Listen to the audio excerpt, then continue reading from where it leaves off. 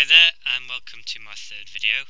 In this video I'm going to go through the four default textures that come bundled with the character, and also I'm going to show you how to import a new character that will use the same character controller and the animations.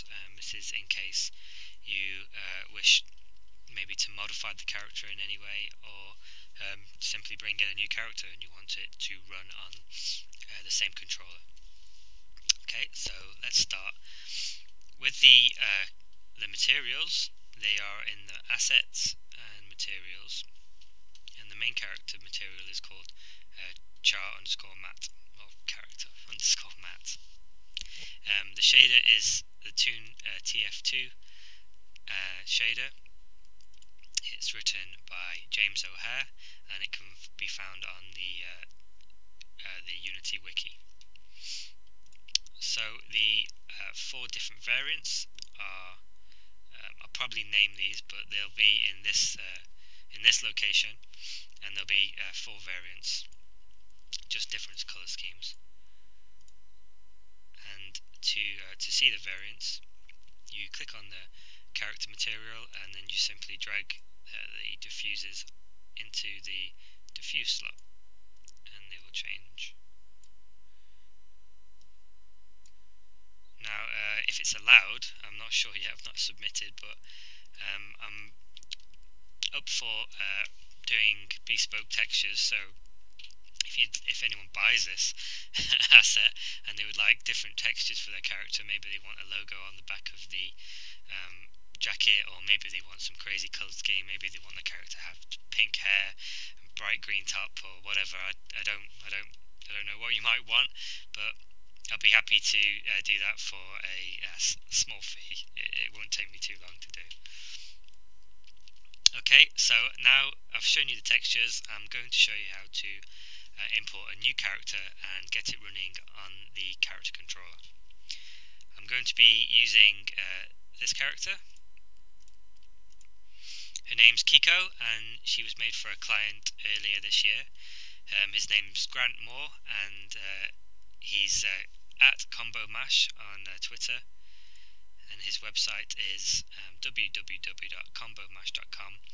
He had this character commission for his indie game, Pole Force 1, and there she is. So thank you for letting me use her, and let's go from there. So the first thing I needed to do was export that character as an FBX. I'm not going to go into how I did that, because that will be different for every program.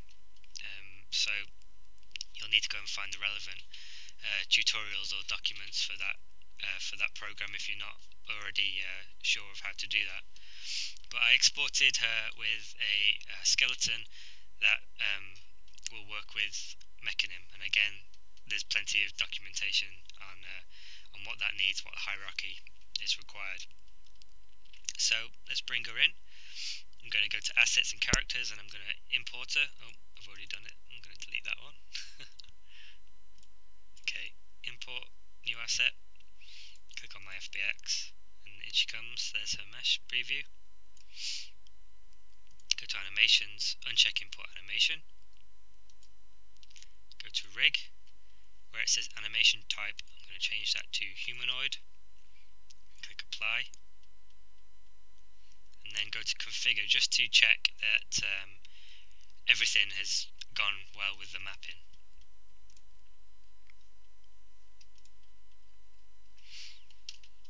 Okay, now you can see it didn't. It was close, but because there's some slightly unusual topology with this character, slightly unusual skeleton hierarchy, I think because of the ponytails, it's got a little bit confused. You can see on this mapping diagram here, the neck is greyed out, so I'm just going to fix that. So I click on head, and then neck here is greyed out, it's got no bones selected, so I'm going to click there and then find my neck, double click, and that's messed up the head because that's where the neck was originally assigned. So click there, change that to head, and I think everything apply, click done, and that character is ready to bring into the scene. And there she is. So now to add the controller to her, I click her in the hierarchy, add component, scripts, KBH character controller states. That's the script for the third person controller, and that will automatically add all the scripts that you need to get this working. So there's the animator, I need to change that in a moment. There's the character controller, there's the jump boost script, which is the script I talked about in the second video. I've still not gone through the graphs, and I'll do that in a forthcoming video. The push script, this will simulate physics, because the character controller as default won't have any physics sort of attached to it. This simulates physics so that the character can push around rigid bodies. The raycast height, this script is needed to calculate when the character is falling. Rotation monitor, this script monitors rotation so that when the character is standing still and you rotate, whether it be with the mouse or with A and D, the feet will shuffle. And then the character controller state script. So I'm just going to change the collision on the character controller.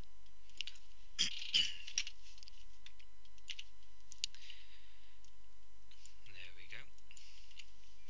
And then I'm going to go to the animator, and I'm going to replace the controller here with the third person animator.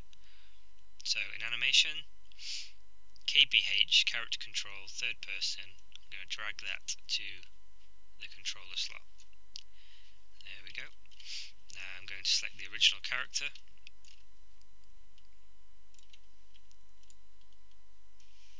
and then copy his name and delete, and I'm going to paste that original name onto this new character. Now this is important, this character needs to be called character, otherwise some of the scripts on the camera will break. It's only the idle camera at the moment. If you wait 80 seconds, the camera will start to turn around. I think that would break unless this character is called character. So go back to the character cam, and there'll be two things you need to fix. Under KBH cam script, there is a target which will have missing because you've just deleted it. Drag the new character there into that slot, and then in idle cam again, target missing, drag that character into there and click play, and there we have it. We have the mesh. This is obviously not textured, but we have the meshing game, and all the animations will be working, and the character controller will be working. You can see that some of the animations aren't working quite as intended. That's because the animations were created for the previous male character, and so they are making her hands clip, for example. So that's why ultimately I'd love to have bespoke animations for every character. Hopefully I'll be able to get that on the library. The one thing that will be broken will be the jumps. You can see she's not actually managing to jump up here, and that's because where the two graphs are set, run curve and walk curve, there is nothing set at the moment, but I will go through that in my next video. Hi there, I'd just like to do a quick edit. There were a few things that I saw wrong with the character that I wanted to go through and not necessarily fix, but just to show you where to look for potential errors and how you might possibly be able to fix them.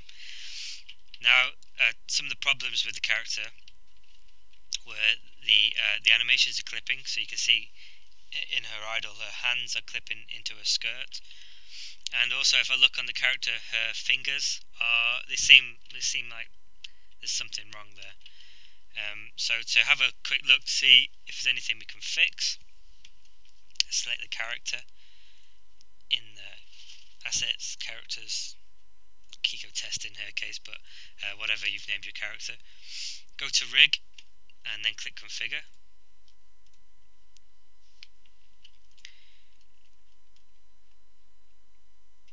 And then there was something wrong with the fingers, it seems so anyhow. So if you click on the mapping, you've got body, head, left hand, right hand. I'm going to click on the left hand, and I'm just going to check the joints. Everything seems to be okay. It's been listed as okay, but when I look down at the joints that it's assigned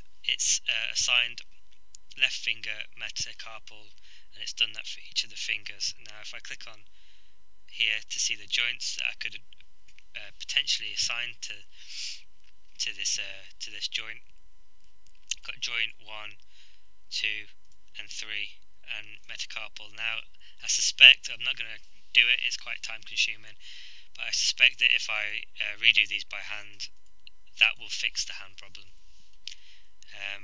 Now regarding the animation clipping, really you do want to have animation bespokely made for the character, but it's not always possible because of budget. In Mechanim they have a great feature called muscles.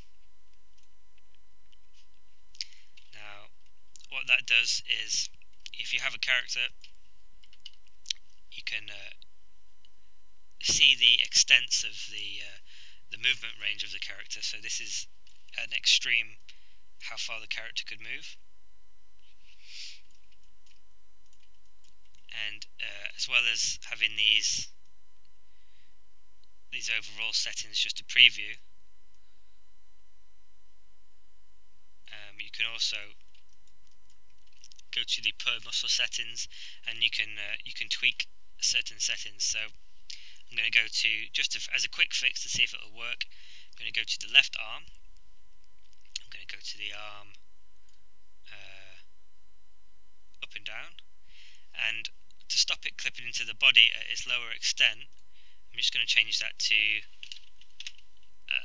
-30 to just to see how it looks. Click apply and done. Now that was too much, but you can see how I've brought the arm out of the body, and there we go. It does work. It works a lot better than it did previously. It's gone a bit far. -30 was a bit too much, but you can tweak these settings to get your feel. Also, there's a few sort of miscellaneous settings at the bottom, such as feet spacing, leg stretch, arm stretch. Just play around and see how they look, and you might find a setting that will work with your animation set a lot better than the defaults. It's a little bit of a budge, but it can help. So just with wider feet, this might look that's a bit silly. That's a bit too much, but you can see it can affect it quite a bit. So yeah, just letting you know that those options are there.